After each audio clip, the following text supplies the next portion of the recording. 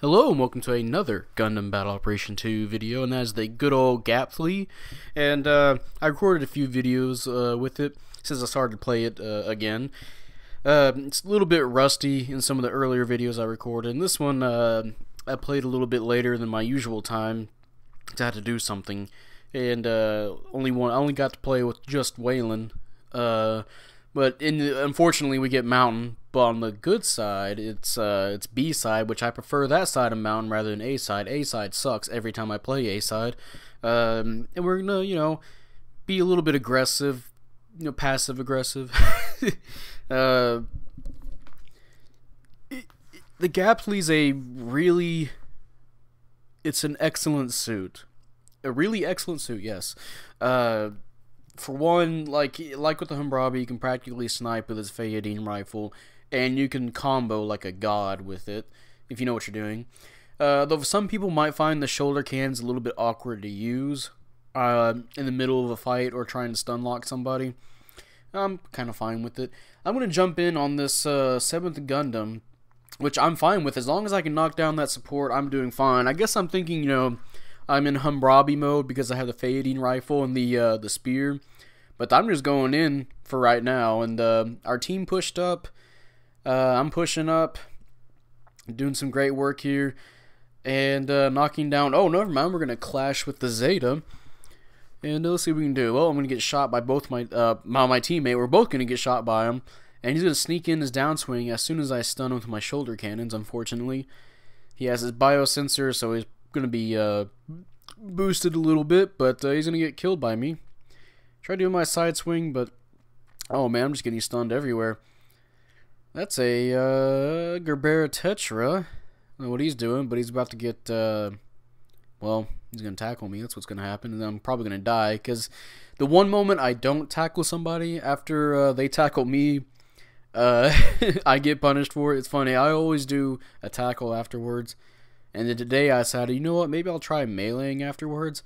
And then I forgot, oh yeah, he has priority. And it's the one time they actually attack. So unfortunately that happened. But we're going to come back in again. It looks like a hopeless battle, 800 to 3,000. But, I don't give up with the Gabtlely. Never do. I'm going to be a lot more aggressive here. Usually I'm not super into jumping into battles, or just really just poking and prodding my way into a battle. I rather prefer to be away from them, especially when the enemy team has a 7th Gundam. A 7th Gundam is really powerful against generals, and you can definitely see people going up to them to hit them. But oh yeah, like right here, I'm just messing with this dude. Got an assist. It's not wise for a Gabtlely to get close to one that can stun lock it. But I'm going to, and there's going to be more explosions going around. I'm going to try and hit somebody here, but I keep getting stunned and explosions keep happening. I think for the most part, though, me and Wei are pretty much saving this team right now, because number 4, he's a decent support, but he ends up shooting us half the time. Number 5, this is ace mode, by the way. The ace is going to be that 7th Gundam, and number 5 doesn't go after him at least once, from what I can see. Also, there's a Unit 4 charging up right there. I don't want to go over there. Unfortunately, Wage boosted a little bit too far in. You can see he said, oops. So now he has to run back, but unfortunately, I think he's going to get finished off. But, you know what? He picked Mark II. That's his fault. And number 3 is the Gundam, and I hardly seen him this match. The times I do see him, he's dying. So, me and Wei were kind of being the hyper-aggressive and saving our team a little bit. But, they weren't bad. They were just, okay. I don't know. The Gundam, for me, doesn't feel like a suit that should be at around 600 cost. I know it's the Gundam, the Granddaddy Gundam, but man, it feels rather outdated against a lot of these suits. There's that Unit 4 and the Zeta trying to come over here and mess up the Gundam. I'm going to hide behind a safe distance here behind this rock or wall. Alright. They're pushing in. We got to prepare for that. Unfortunately, looks like kind of a little bit on the losing side here, outnumbered. I'm going to try and rush in. Get everybody mixed up, I guess. Oh, he's going to do his dodge roll, huh? Well, here comes the tackle. Oh, man, I thought I was going to get my downswing off, but nope. Neutral swing and get another assist off. Let's see. C was at neutral. Now they captured it. There's the 7th Gundam again. And swerved on him a little bit there. Yeah, it's like, yeah, I'm not falling for that. I should probably do that a lot more often, but whatever. And yeah, he's the ace now, so he's going to do his tackle. All right. Get his side swing off, and we're going to stun him and then just keep hitting him. And yeah, there's our assist against him. We killed him. Wayland's our ace for this match, and he's going to do pretty good. I saved some kills for him. And I think our team does a little bit. Way is pretty good. Sometimes he'll just get the kill on his own. And I don't know what the fuck just happened there. A lot of shit just hit me. I was pretty low on health, so. There goes Wayland's shield. Zeta's legs are broken. And I believe Wayland's going to get the kill on that man. Yep. And I see number 5 there who's not going for the ace.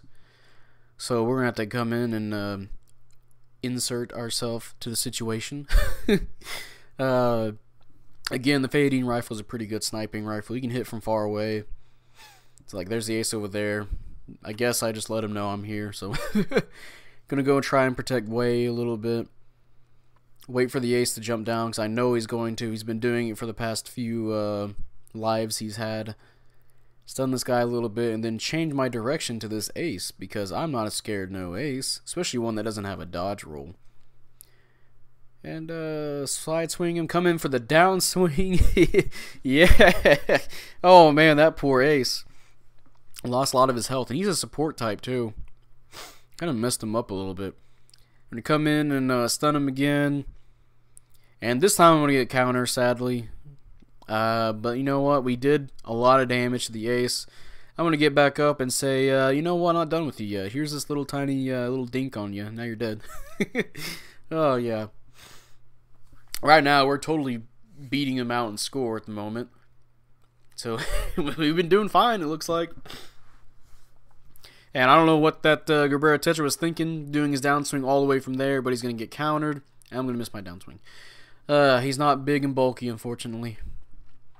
There's that Zeta trying to get to me, but the Unit 4 is going to downswing me. But here comes Wayland. Unfortunately, he's going to kill their last low health person. And then I'm going to hit this guy down. Oh, never mind. I'm going to miss. Forget what I said. I am going to tackle him and destroy... Nope, not destroy his shield. Now it's destroyed, and that means I can go up to him and just melee him. Oh, and he's going to do a dodge roll. God damn it. Ace Way got another ace kill.